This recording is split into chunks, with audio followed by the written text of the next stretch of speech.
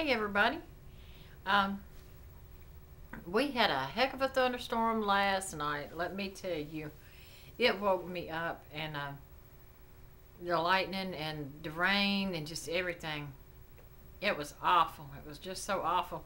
But on top of that, I woke up with a really, really bad sore throat. It could have made me cry. It hurt so bad. And I knew yesterday at work something was up because my throat started burning. But it feels a little bit better now than what it did.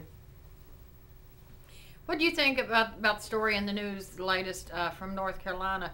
The little girl that's gone missing, Zahra Baker.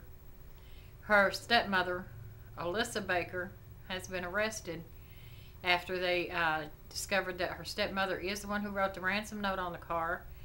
The cadaver dogs found the scent of a body in the family car, and they're saying now something about a wood chipper. But I think her dad works at a place where they use a wood chipper. But so far they've not found the little girl's body, but they are calling it a homicide now. The stepmother has been arrested on counts of forgery, writing bad checks. I think now they're holding her because of the ransom note. But the thing of it is, now they're saying that the woman also has 3 other children of her own. And now they're saying that she would force her other children to be in wheelchairs and tell everybody that they were sick. And that at one point, she had one of them, she was telling them that they were dying or something, her children. That sounds like Munchausen syndrome. If you don't know what that is, that's when a parent, the majority of the time a mother, will literally make her children real, real sick to where they have to be hospitalized, and then just for the attention, basically. And there's no reasoning behind it. It's called Munchausen syndrome. And that's what it sounds like she was doing to these 3 children of her own. They said she abused the stepdaughter, Zari, or whatever her name is, but then they said, well, why didn't social services get involved? Why didn't somebody do something? People did tell on her. Social services was involved. Social services said, the lady that came to the house said she didn't see anything wrong. Well, I think she ought to lose her job. Because too often the social services, they're just not doing their job. Just like the case of the other little girl, her name escapes me at this moment, but she was sold to this man by her mother, and that was here in North Carolina too, I believe. And he took the little girl to a motel and raped her and killed her. And she had just been returned to the home because she had previously been taken away by social services. I think the judges that say yes, they are allowed to return to their home, they should lose their jobs too. But as far as this little girl goes, it's not going to turn out good. And this girl already had a rotten life to begin with. She had a prosthetic leg and had lost her hearing all because of cancer.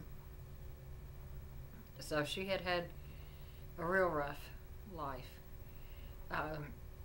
The stepmother supposedly had said that she had saw the little girl sleeping in her bed like 12 hours before.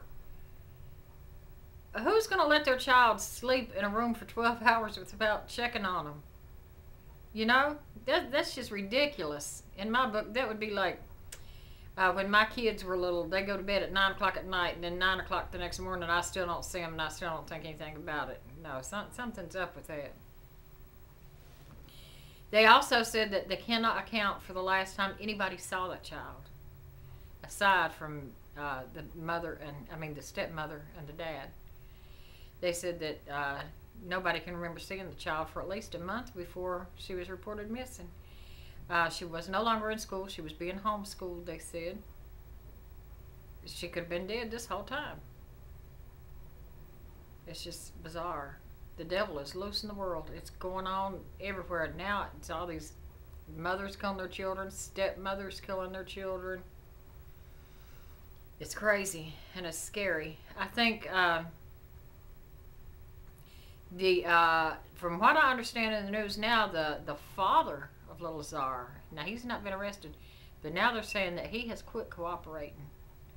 So if he's not cooperating, that means he knows a little bit of something that he's just not saying. So we'll see where it goes from there.